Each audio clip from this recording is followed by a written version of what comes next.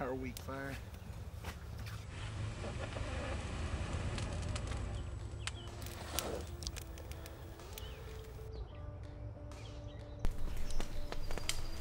Hey, I wanted to have you sum up your experience of yesterday's ride. All right, well, usually when you see rain in the forecast, you're usually going, no, I don't want rain. But it always, you know, once it rains, it makes everything so much prettier.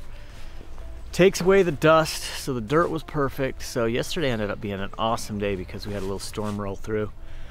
The part that stuck out to me was the big old pines that had all the moss hanging off of them. That's just something you don't ever see in Utah. So yeah, yesterday was just a riot.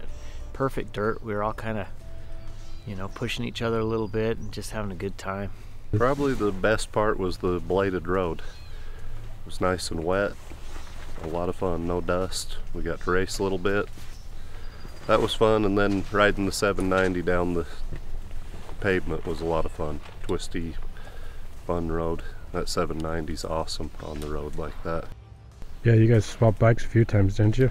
We did. I just rode the 790. I'm going to take Justin's bike today for all the slab though. I think we timed it about right. I mean, I was a little bit worried at first because we were going to kind of hunker down in Missoula until the rain almost got there, but then I realized I'd rather end the day dry than start early and end the day wet. So it was so much fun. That Lolo motorway is incredible. I mean, what can you say? They had the water truck out, everything was perfect, no dust. Great day. Where are we right now? Just out of Grangeville. Up in the campground? Yeah. What is it? Fish Creek? Is that the name of it? Creek. Grangeville was full. Yeah, sold out. No rooms. At all. Even the sketch. Yep. It was like midnight when I crawled in my sleeping bag. But there was a Super 8 there that looked like it had a beautiful hot tub. We were all pretty bummed. Yeah. It sucked. Pull in there, long day, dark. We thought, oh, look at this beautiful hot tub. Sorry, sold out. Yeah, call ahead, get reservations No if doubt. you're going to be there. That's the trick to that one. Yep. But anyways, today, so we're going to head down towards Yellow Pine. Yeah. That area. We'll go through is it Bagdorf, the hot springs? Bergdorf. Bergdorf. Okay. My apologies. I can't get that one Hey, straight. I don't know. Bergdorf, you're correct. All right. Used to be pretty cool hot springs, but I think there's been some fires around it or through it, and kind of messed I it don't up know a if it burned up the cabins in the lodge, but I know it burned all around it. We'll find out here in a couple hours. Yeah, cool. So we leave out of here and we hit some slab all up through the canyon. We'll need to be a little careful. I heard some log trucks this morning. Do you think we're on schedule to make it back by Tuesday? We're a little behind. We're a little behind schedule, but I don't know. We're gonna be okay either way. The problem is I just don't want to have to take highway to finish it off. I just soon keep to the good stuff. And I think we're dirt all the way to Yellow Pine, clear down till we hit the highway. We may go to Loman. We may be able to get a room or a tent spot there, or find something down that way. That's pretty reasonable. Cool.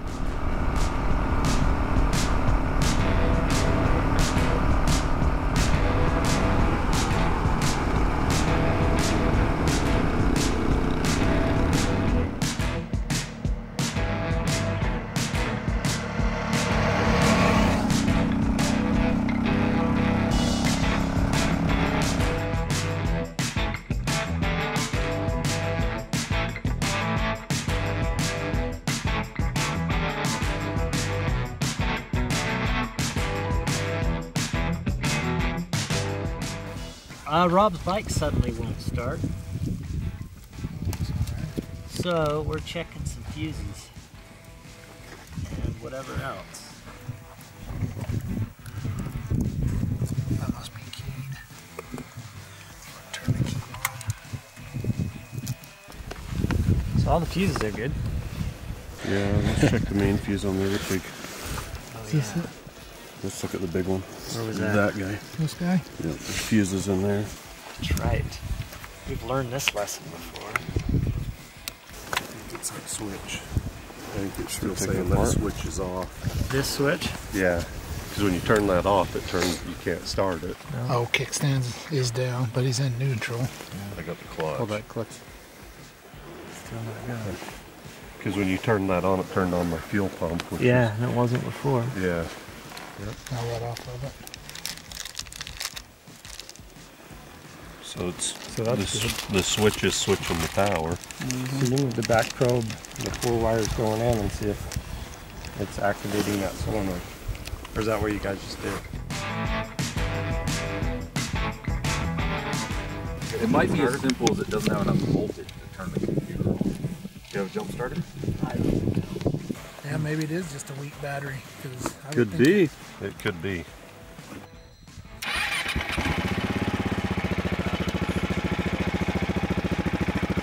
After all that testing, turns out it was just a battery. We got a jumper pack, started right up.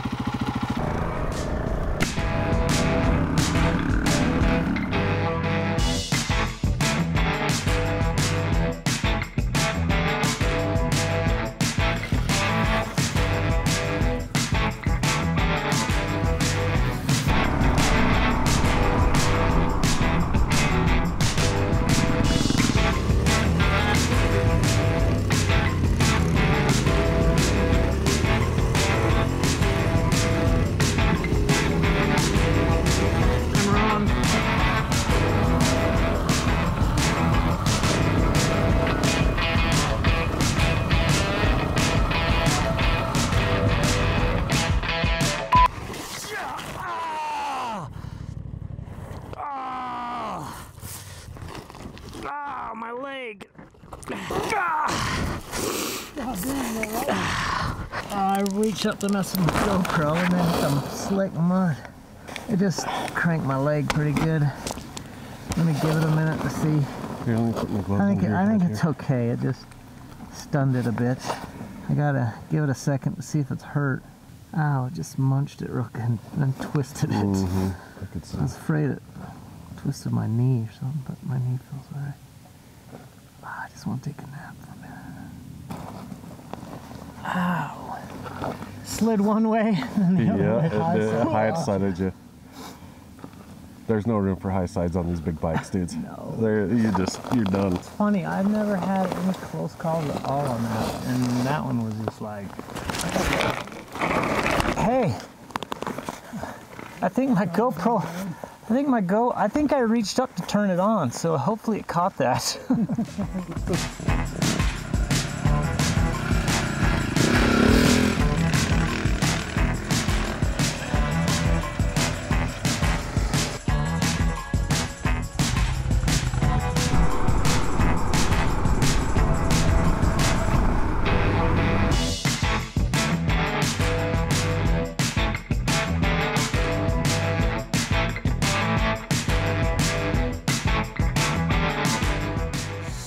On top of this ridge, and looking at the map, looks like we're going to come across and all the way down and drop down into the river over here.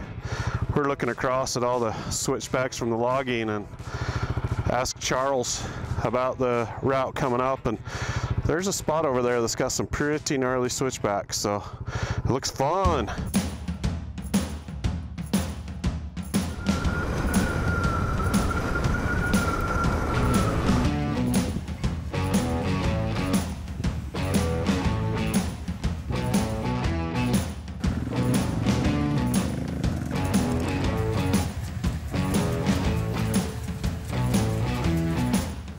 Crashed. Yeah, I don't know. I came around a corner and slid. The front end kind of washed out one way and then took me the other way, and I high-sided and the bike kind of landed on my leg. It's a little tweak, but I'll be all right. Jibbed when he should have yawed. It hurt. But that's part of it. So, just got to be more careful. Yeah, we're just cruising along and there's tons of wild blackberries here, and I decided to pull over and take a peek, see if there's any on the bush. And oh my gosh! Oh man, those are good. Whew. That was worth it. Just like a bear in the woods, man. Yeah. I was pretty loaded up. They were tasty, vine ripe, and grabbed a handful. Unfortunately, with the bikes, it's tough to haul fresh berries with you, but you know, you can stop and have a snack, enjoy yourself. Now we're eating plums. Oh, we got plums. Yeah. Yeah. They look Thank you, Idaho. They look like little tomatoes. They're little tiny plums. They're dang good. Eric, where are we? Oh, obviously we're at the Allison Creek picnic area. Oh, we just dropped down to the Salmon River, and no, we're just taking a little break, and then we're going to cruise down here next to the river for a minute, and then we're going to take off up a mountain that looks like that. Sounds good. Yeah. We got a lot of miles to do today. Yeah, it'd be nice to get some miles today. Yeah, and for all of you guys that don't know, the more miles we do, the less we film. So we're gonna do our best. We're gonna do our best to capture it all for you guys. Yep. We're trying.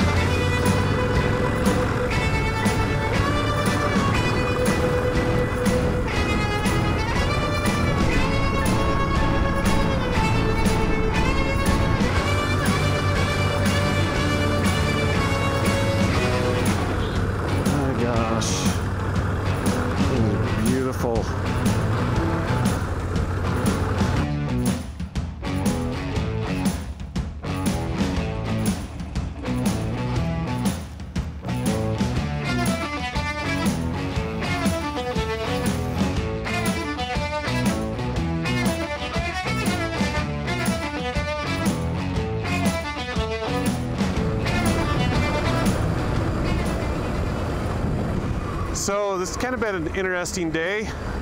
So Justin had a little mishap earlier. Just a little banged up.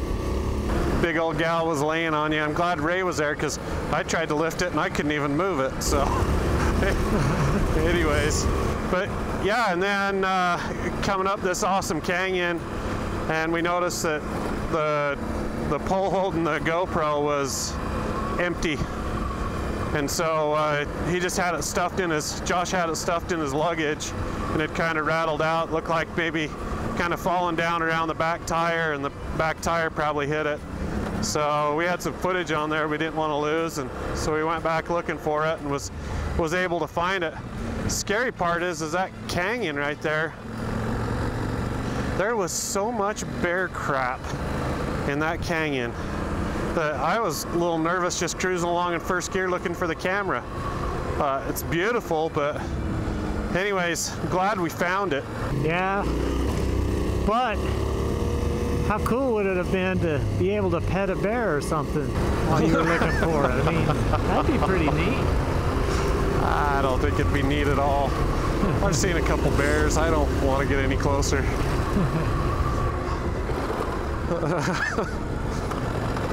Oh my gosh, this road is awesome though. It's like nice and smooth, beautiful, flowy. We just don't have these roads in Utah. They're all either beat up or graveled or illegal. Yeah, they take really good care of their forest roads. Let's see. In Idaho. Idaho's got it going on. Yep. Love of the Idaho.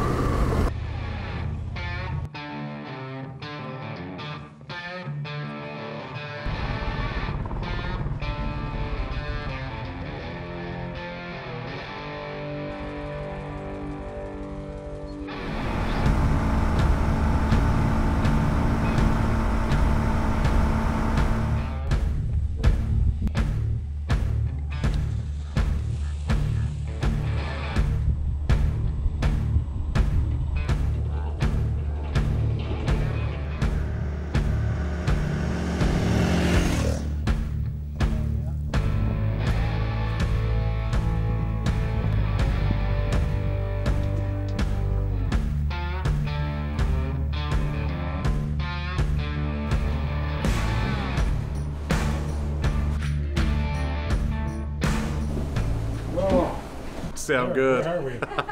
So we're in the Seashells Seashells at the Meadows. seaside. Exactly. Stage stop. Pretty good. Stage stop. No, it's cool little, they've got some gas here. We're gonna get a burger, get some water. So we were gonna push on to Yellow Pine, but we're getting a little tired with a couple of our setbacks today. So I think we're gonna maybe slow her down and get all of our needs taken care of here, and then we'll just find a spot down the road. Yeah, it's a cool spot. Very cool spot. We'll trade someone. You guys can cook. I'm gonna go ride.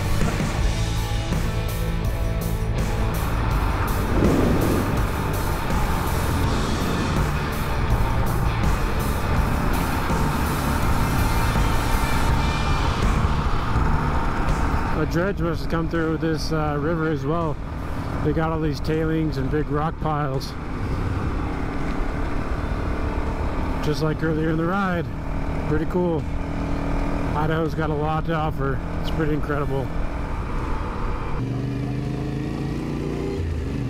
This is Warren.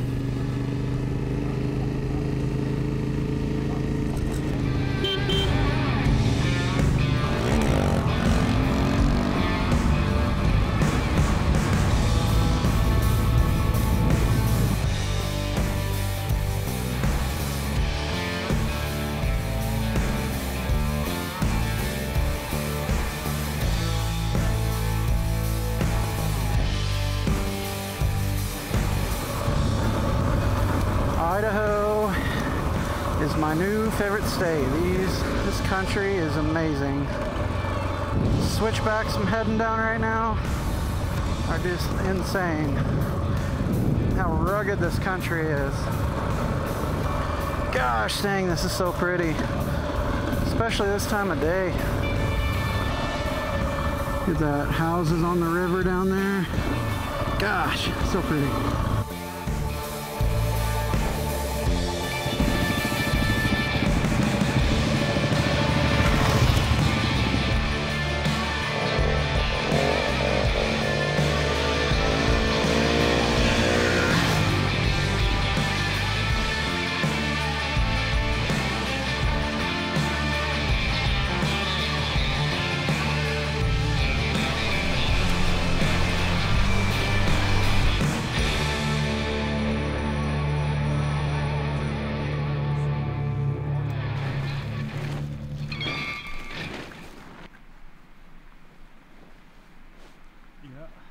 And when I was turning around, my bike fell off and pulled me off on top of it, and I broke my wrist.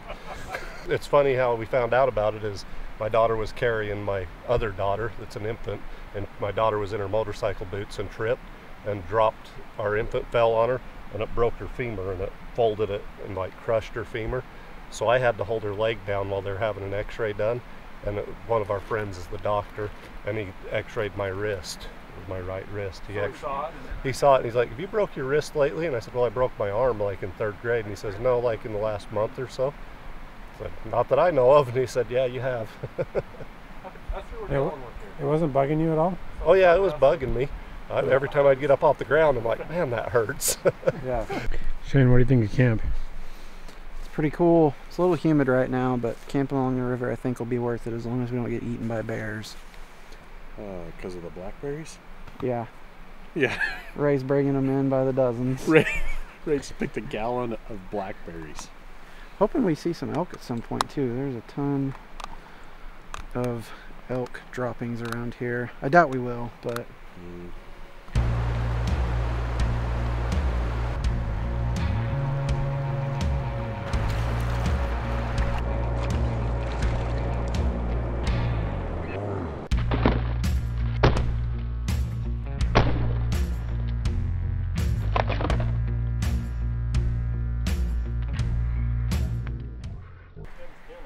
we're getting ready to get sprayed by a skunk, I think.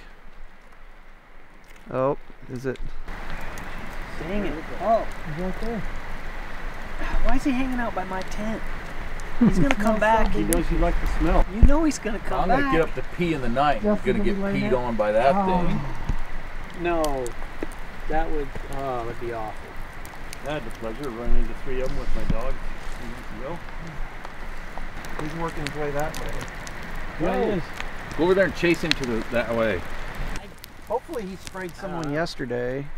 He's Because I think low. it's like, it takes them a couple days to build up their stinker again, so. Doesn't take me a couple. I'm running, I run through the and I'm breathing through my mouth, and it got on my tongue, and for days, maybe better than a week, I could taste the skunk on my tongue. It's unbelievable stuff. Well, my uncle told us that you had to smash the scent bags, and we got 2 cinder blocks and smashed the scent bags. That was the day I felt smell. I felt it. I didn't just smell it. It didn't knock my ass to the ground.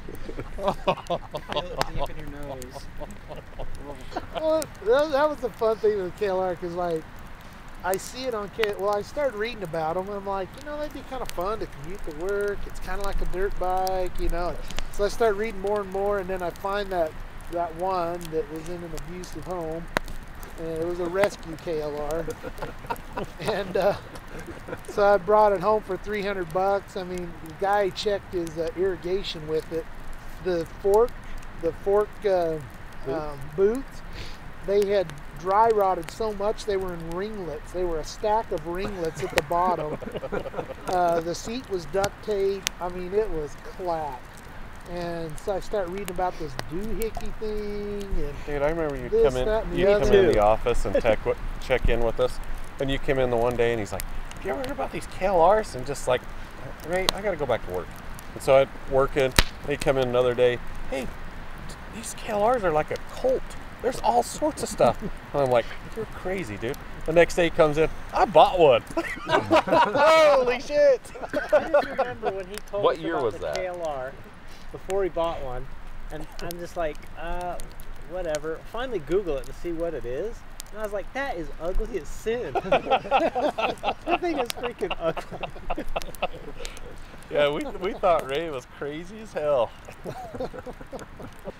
We will update you guys tomorrow if we make it through the night without getting sprayed by the skunk. I just caught a whiff of it. I'm downwind of it right now. At least that's what I think. So we'll see whose camp it ends up in here in a few hours. Hand tight.